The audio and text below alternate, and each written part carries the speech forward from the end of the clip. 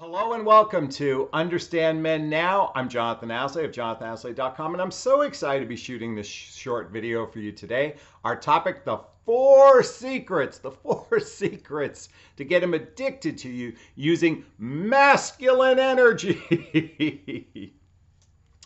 Should we do masculine like this? Like this, masculine. Anyway, really quickly, if this content here resonates with you, please do me a favor, hit the subscribe button, hit the bell, and if you like this video, please smash that like button as well.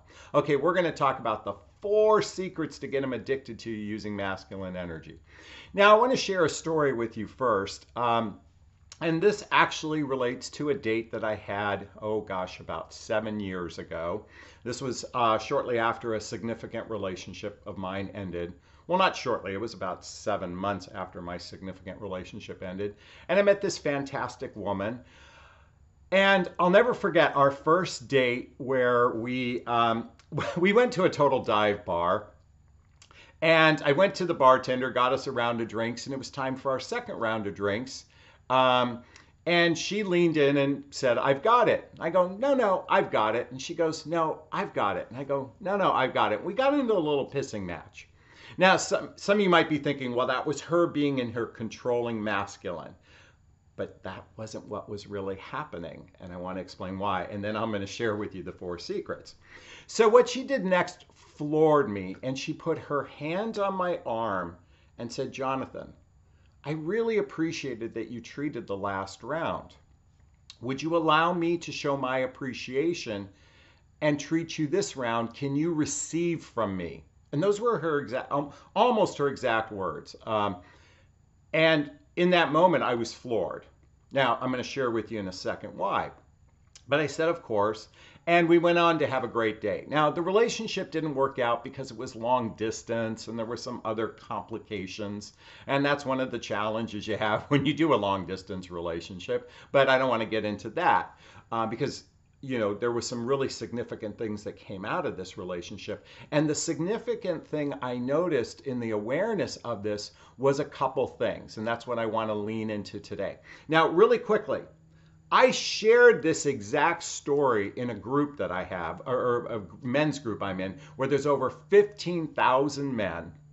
And I want to say, and I shared the story, and I think over 1,000 men commented, and their comments were like this: "She's one of a kind. She's a unicorn. Don't let her go. She's partnership material. She's special. She's that unicorn," okay?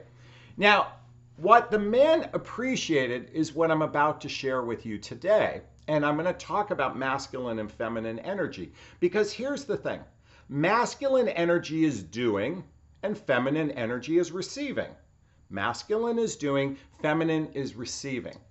Masculine energy is not about control. It's not about rules. It's not about, so when she took charge, you know, it's not about taking charge per se, but when she took charge, she wasn't being controlling. She was coming from a place of generosity. And so we could argue, some of the feminine energy coaches argue that that's masculine energy in a negative way.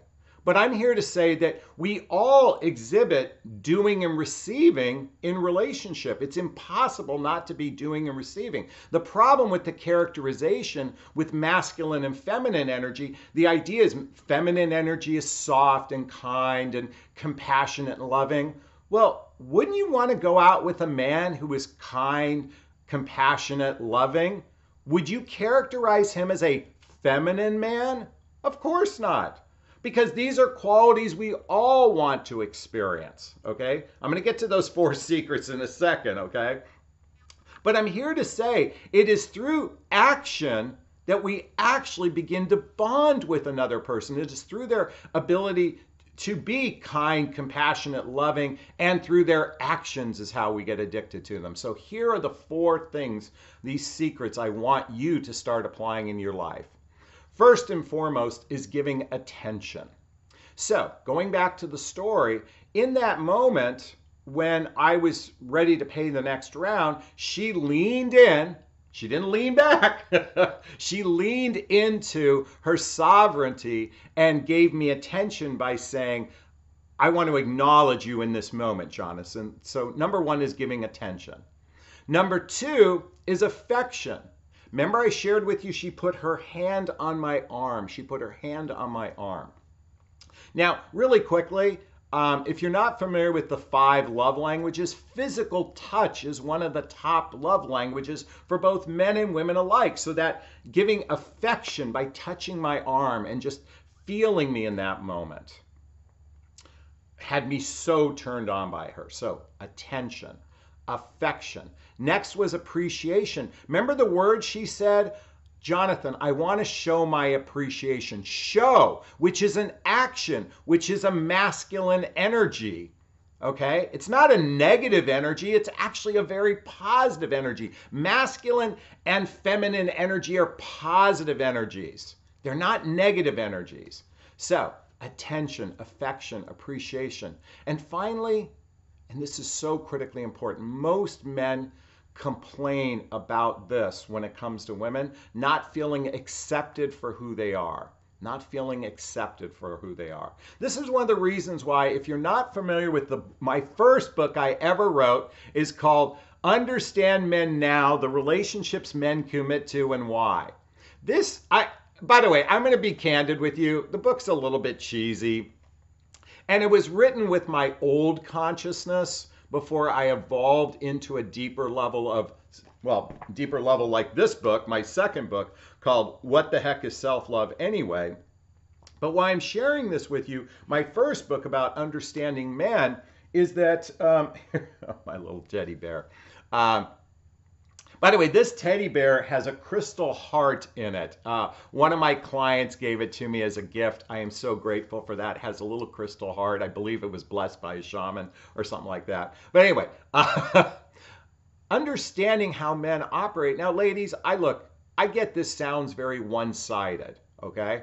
Men should be making just as much effort as you are, because I'm a big proponent that a relationship is a 2-lane street. Is this sinking in? If it is, please hit the like button. Is this sinking in that it's a 2-lane street? It's not princess energy where the man is chivalrous and claim you, because a true lady is a lady of action. Feminine, a woman and a man should be able to give and receive. Remember, she said, can you receive? If I was unable to receive, that's a problem that's going to resonate later on in the relationship. Now, I'm not suggesting you have to do this on a first date. I'm just giving you an example of how, and remember I said this to a men's group of 15,000 men. I want to give you an example of how men immediately treat you differently when you're an active participant in the dating process. And that's my invitation for you. Is this sinking in? I hope it is. If you have some thoughts about this, post it below. I know there's going to be a lot of criticism about men are supposed to pay. But here's the thing. Ladies, at midlife, we are dealing with a whole new ball game. And men want to feel attention, affection, appreciation, and acceptance right from the very first date. And let me just say this, they should be giving the same to you as well. And if they're not, then maybe it's not the right relationship for you. And you don't want them addicted to you, or you don't want to, yes, exactly. All right, I think you get the gist of where I'm going. Again, please share your thoughts and post a comment below. I'm going to wrap up this video as I always do. First off, giving myself a big, gigantic Jonathan Bear hug of self-love. I'm going to reach into the camera and give you a hug of love if that's okay. I'm going to ask you to turn to a friend, a pet, a teddy bear, a stuffed animal. This is Salty. Salty. And give it or them a hug of love, because hugs are a great source of love, and we can all use more love in our lives. Thanks a bunch. Bye-bye now.